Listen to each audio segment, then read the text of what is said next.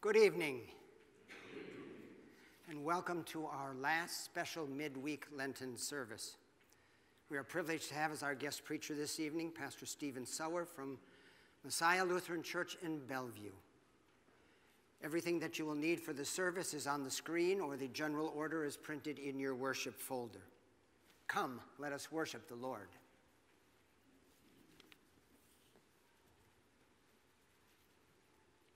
We read responsively. As the people of God, we gather this evening in his name. God the Father, God the Son, and God the Holy Spirit. Jesus Christ is the light of the world. The light no darkness can overcome. Stay with us, Lord, for it is evening. And the day is almost over. Let your light scatter the darkness.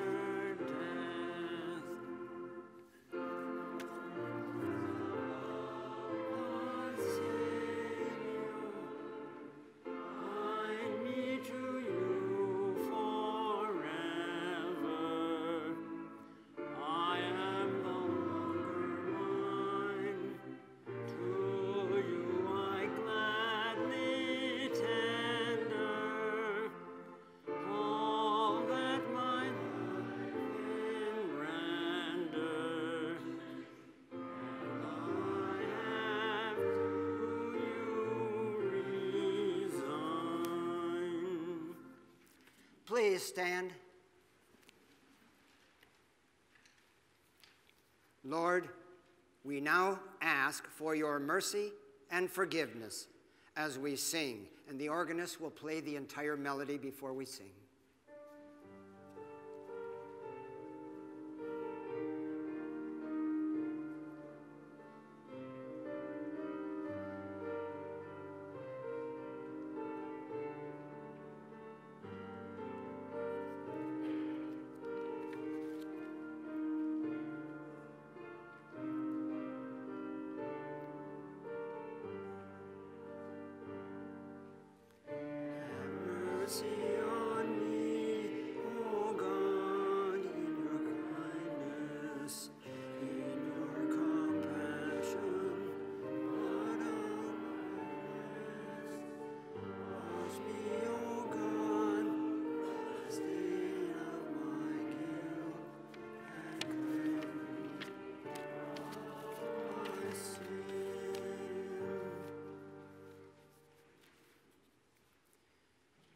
Our God, who is rich in mercy, sent Jesus to pay our debt of sin, to wash us clean in his blood, and to declare us not guilty. In Christ, all your sins are forgiven. Thank you, Lord, for giving us the victory over Satan, sin, and death, and making us your own redeemed people. Amen. Please be seated. We now read responsively verses about the suffering and death of our Lord and Savior, Jesus Christ. Jesus stood before Pilate, and the governor asked him, "Are you the king of the Jews?" Yes, it is as you say.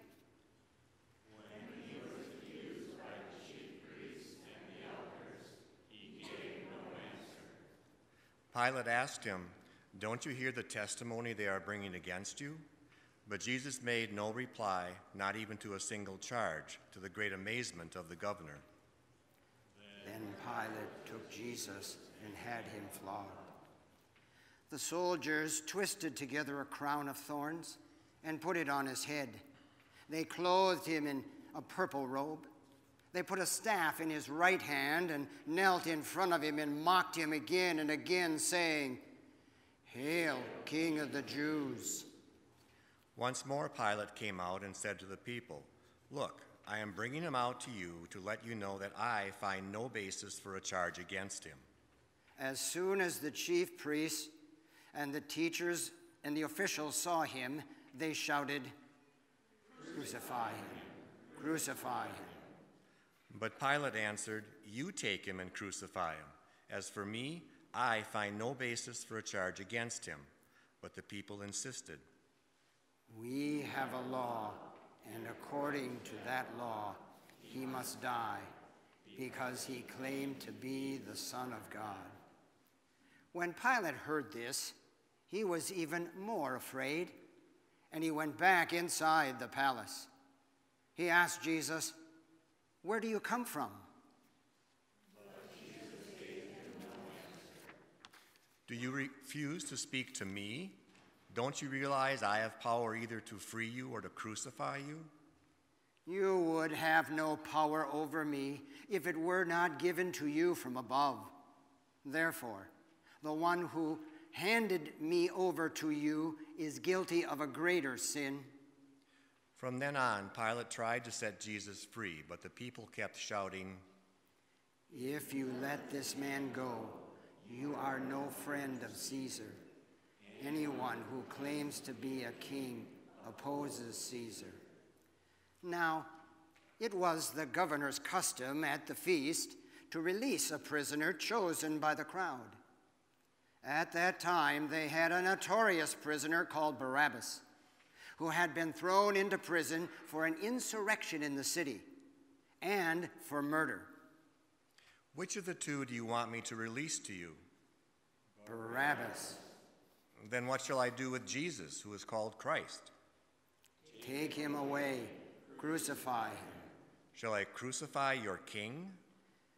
"We have no king but Caesar." When Pilate saw that he was getting nowhere, but that instead an uproar was starting, he took water and washed his hands in front of the crowd. "I am innocent of this man's blood. It is your responsibility." "Let his blood be on us and on our children." Then Pilate released Barabbas to them, but he took Jesus and had him flogged. Then they led him away to crucify him. Here ends our reading of the Passion history of our Savior's suffering and death. Look, the Lamb of God. Who takes away the sin of the world.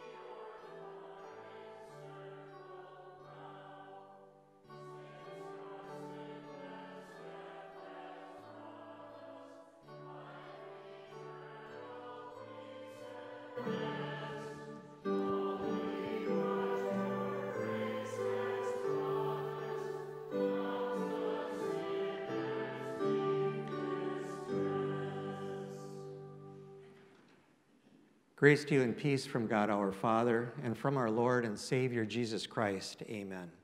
God's word for our study this evening is taken from the Gospel of Luke, the 23rd chapter, where I'll read verses 35 through 43. The people stood watching, and the rulers even sneered at him.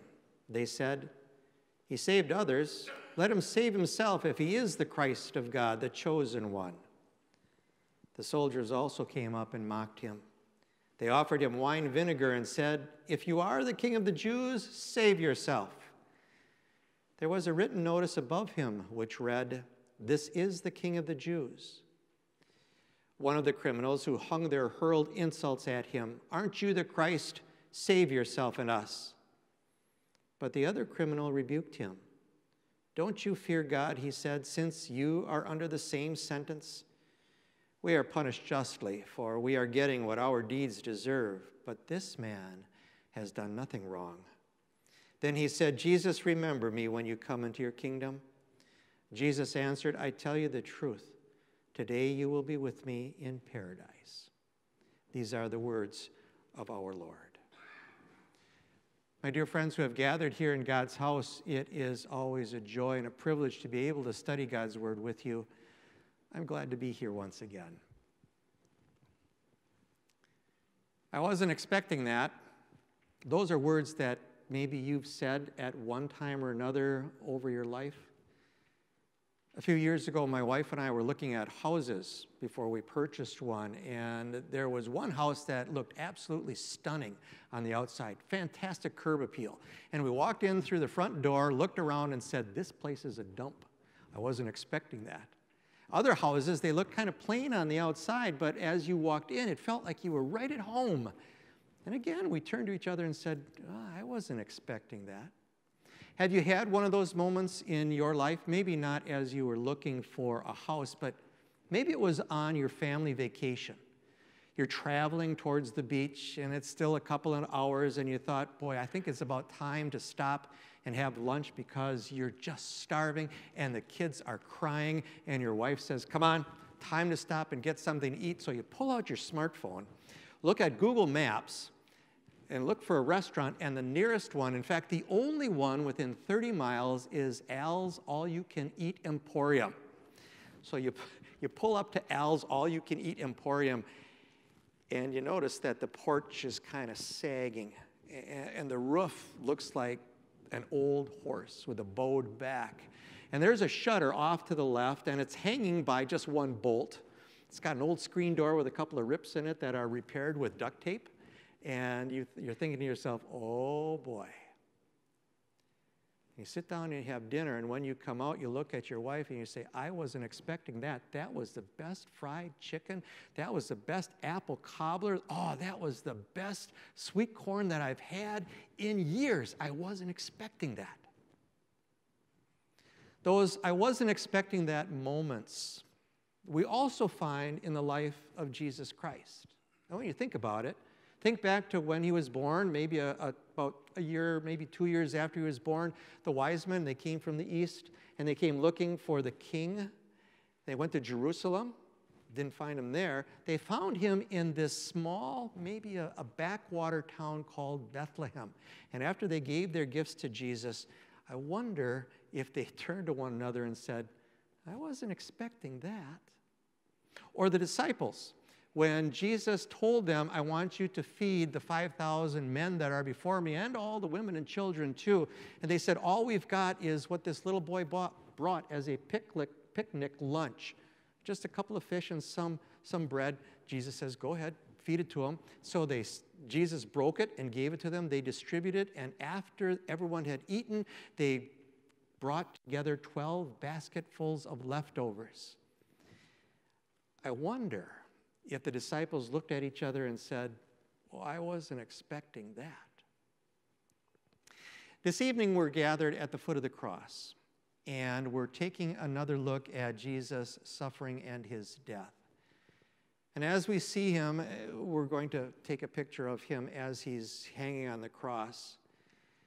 There's a couple of things that we may not expect. The first thing that we may not expect is that the King of Kings and Lord of Lords, our God, is hanging on a cross. And the other thing that we might not expect is that he immediately and almost without question extends to the thief on the cross the key to the kingdom of heaven, without him doing a thing except believing in him. And we might say, boy, I really wasn't expecting that, but it's a surprise. It's a wonderful surprise. Now, there is one thing as we study the Word of God this evening, as we listen to the gospel account, and as we read through the scripture readings that you had before, that we did expect, and that is mockery. Jesus' enemies, we expect them to mock Jesus, and they did not disappoint us. Pilate, let's start from the top. Did Pilate mock Jesus? Oh, yeah. Put that little sign up on top of the cross, the King of the Jews? Did he do that because he believed it? Absolutely not. He was tweaking the noses of the leaders of the Jews, and he didn't believe that either. In fact, when Jesus said, all those on the side of truth, listen to me, what did Pilate then say? What is truth? Mockery. The chief priests, the elders, the teachers of the law also mocked Jesus. They said he claimed to be the Son of God. They ignored all of the things that Jesus had done, healing people, casting out demons, raising people from the dead, and they said he is not God. He's a blasphemer, and we should crucify him. Crucify your king? Crucify the Son of God? Yep, he's not Christ. Mocking him. Well, even the soldiers got in the act. The soldiers put a robe around him after they had beaten him, put a thorn of crowns upon his head, and then smashed that crown of thorns down so it dug into his head, and then said, "Hail, King of the Jews," mocking him. It didn't even stop when Jesus was hanging on the cross, did it? The soldiers were mocking him as he hung there dying. The leaders of the Jews came by and they mocked him as well, mocking our Savior, ignoring that he is God. That's something that we expect from sinful human beings, especially since they are unbelievers. And we can understand that. Because as Christians, aren't there times when people have mocked us for our faith? Haven't there been times when they have made fun of us for what we profess, that we believe that Jesus suffered, died, and then rose again? And they say, oh, come on. Have you been living under a rock these last couple of years? Don't you know that life is more than what the Bible says? You know, they'll mock us in that way. And yet we look at our Savior, Jesus Christ, and we know that he is a king. He is the one who created this world. He is the one who has redeemed this world. He is the one who is in charge even to this very day and knows every instance of our lives and loves us in spite of the many sins that we have committed. Now, if you are new to Christianity, okay, let's say that you just found out about Jesus. You just found out that he is God. You just found out that he came to this world as a baby to do something, and then you read the gospel, the account of Jesus' suffering and death for the very first time. What would you think? Hey, that's not how you treat a king. Kings aren't supposed to be railroaded to death by some governor. Kings aren't supposed to be abused by some soldiers in a platoon. Kings aren't even supposed to be insulted by a common criminal. Can you imagine being insulted by the scum of society? And that's what Jesus was enduring. In fact, you might come to the conclusion, you know, if I was there, I would have told Pilate to just be quiet, that he didn't know what he was talking about. If I was there, I would have told those soldiers, cut it out. Start being nice to this guy. He hasn't done anything wrong. I would have told anybody that this is our Savior. But would you? Maybe instead of asking that question, we should ask the question, why was Jesus there in the first place? And the reason that Jesus was on that cross in the first place is because of our sins. The times that we have mocked Jesus in our lives. And you might say, well, I have never mocked Jesus. I never made fun of him. Maybe so. But have there been times when you've mocked him by remaining silent When your coworkers or your classmates made fun of Christianity? Have you mocked Jesus? Those times when you perhaps have fallen into sin and then said to yourself, we're only human. What can you expect, Lord? Or as you're reading the Word of God and you come across some commands of God that your sinful human nature doesn't like, do you feel yourself sometimes bristling and saying, Lord, you can't expect me to do that, can you? That's mocking. Have there been times when your life has not been a light on a hill, or it hasn't been as salty as God commands us to be? You know, there was a young gentleman who went away to college for the very first time. And when he came home, his dad asked him, well, how's it going, son? He says, it's going really good. And his dad asked him, well, are you able to live your faith? And he said, Dad, no one can tell that I'm even a Christian. He had hidden his light under a bushel. He was mocking Jesus by not standing up for him. Mockery. We see it very clearly in our own lives, and this evening we repent of those sins. We ask our Lord to forgive us those sins of action and inaction. Forgive us those sins, those thoughts that race through our head that our mothers would be ashamed that we had. Forgive us, dear Lord, for mocking you. Forgive us for all of our sins. Mockery. And yet, here's something that you wouldn't expect. In the midst of all of this mockery, we hear a clear confession of faith from a criminal. Now, that's something that we really don't expect. This criminal was, if there is such a thing as hell on earth, this guy was living it. I can almost imagine as he was growing up and as he got to adulthood, somehow, some way, he went down the wrong path. And he had been in trouble probably with the law for a long time. Finally, he spent some time in a Roman prison, and I know that that was not a nice place to be. I mean, it's not the Ramada, it's not the Hilton, it's a cesspool. Finally, he was condemned to death, and he heard the words from the judge, I condemn you to death by crucifixion. And he knew about crucifixion. He had seen it, I'm sure, in his life, and he knew it was going to be painful. As he's hanging there on that cross, with the nails through his hands and his feet, slowly suffocating to death, he must have thought in the back of his mind, there's something worse than this. And all of a sudden, something we didn't expect.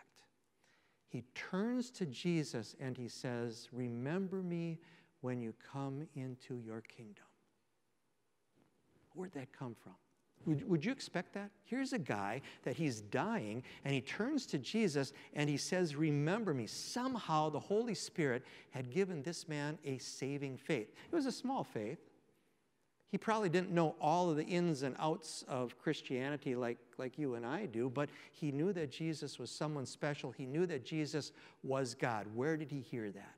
Well, I think he probably heard the law of God, because he said, we're getting what we justly deserve. He heard the law of God maybe, I'm speculating here, maybe when he was growing up, maybe he was raised in a Jewish household where he learned about God's law. And maybe, as he was in prison, or maybe when he was out of prison, he might have heard about Jesus, just sort of gossip floating around the neighborhood. Maybe he heard Jesus when he said to the soldiers, Father, forgive them, for they know not what they do. Because that other criminal was right there getting his hands nailed to the cross too.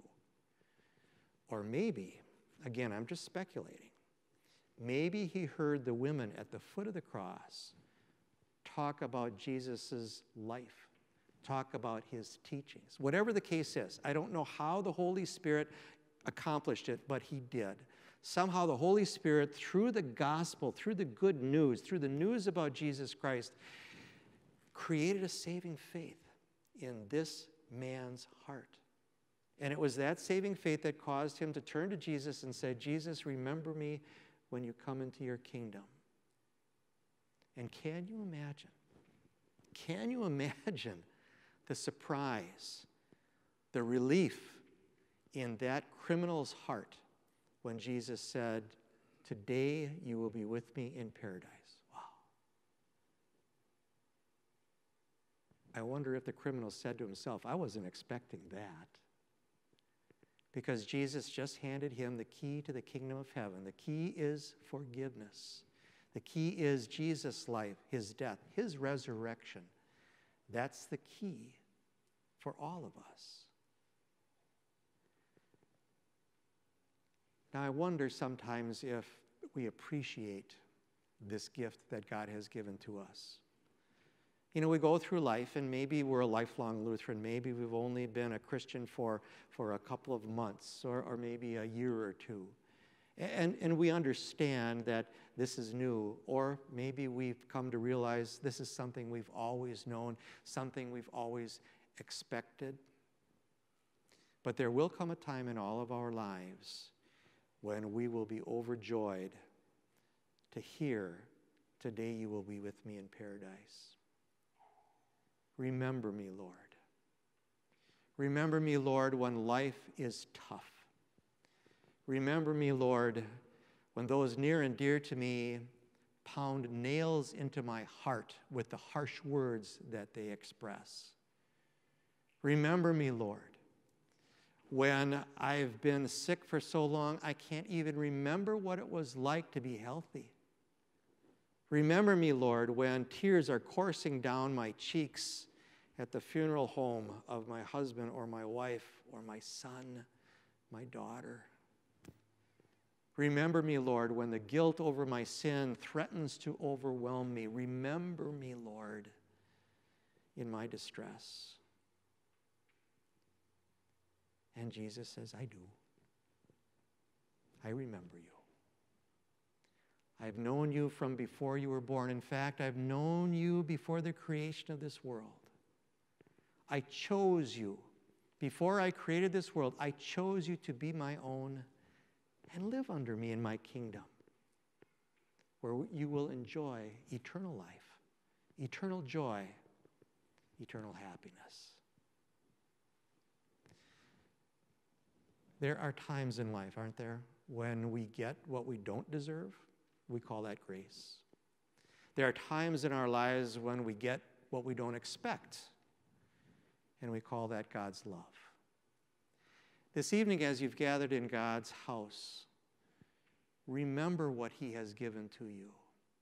We say to our Lord, "Remember me," and he does. And he has given us all the keys to the kingdom of heaven. He's given us his life. He's paid for our sins. He has said, "Today you will be with me in paradise. If this is your last day, you will be with him in paradise on your last day." Whether it be next week or whether it be 50 years from now, those words are meant for you. Today, you will be with me in paradise. Amen. Please rise.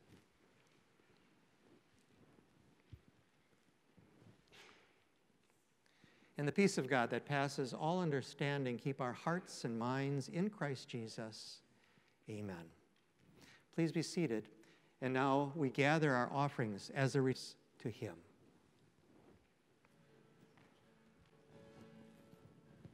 You are my strength when I am weak. You are the treasure that I seek. You are my all in all. Seeking you as a precious jewel, Lord, to give up I'd be a fool. You are my all in all. Jesus, Lamb of God, worthy is your name. Jesus, Lamb of God, worthy is your name. Taking my sin, my cross, my shame, rising again, I bless your name. You are my all in all.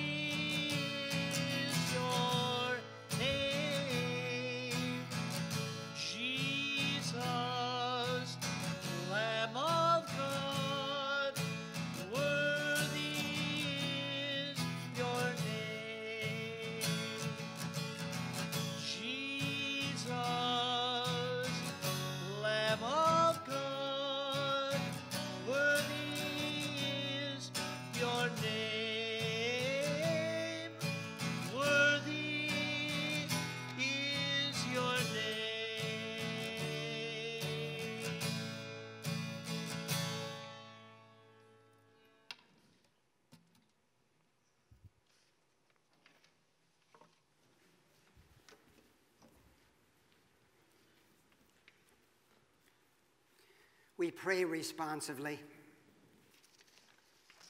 Heavenly Father, thank you for sending your one and only Son to rescue us from our spiritual bondage.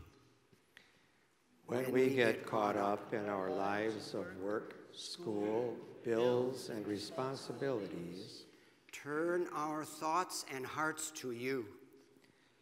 You exchange the punishment we deserved for the crown of eternal life you won for us. So change our lives to live for you and others.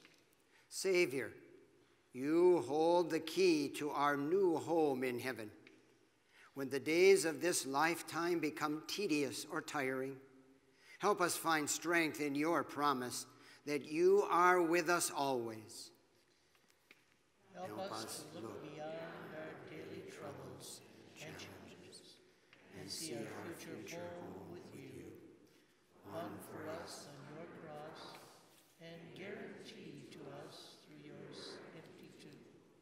We ask all these things, Father, knowing that you hear us.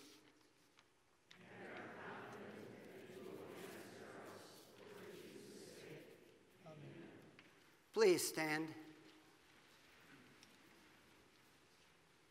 We ask God to go with us, not only this evening, but every day. Almighty and merciful God, Father, Son, and Holy Spirit, Keep us this night and forevermore, guide us when we are awake, O Lord, and guard us as we sleep, that awake we may watch with Christ. and asleep we may rest in his peace. Amen. May the power of God the Father protect you. May the love of God the Son fill you. May the peace of God the Spirit go with you. Please remain standing.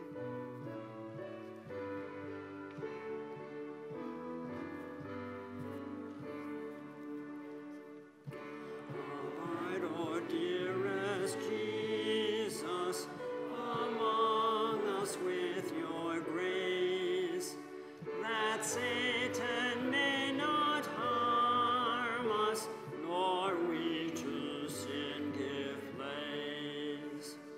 Abide, O faithful Savior, among us with your love.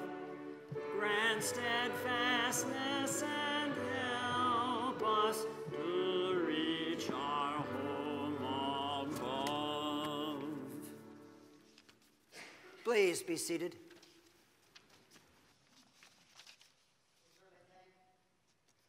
Turned it off too soon. We certainly thank all of you for being here for our last special midweek Lenten service. We encourage you to remember, of course, Palm Sunday is this Sunday, and then special Holy Week services on Monday, Thursday, and Good Friday, and then, of course, Easter, a week from Sunday. Please note the special services. Thank you for being here, all of you, and a special thank you to our guest preacher. We appreciate Pastor Stephen Sauer being with us tonight, his very encouraging and uplifting message about our Savior's love and help in our life. Thank you very much, Pastor Sauer. Then may the Lord be with us all until we meet again.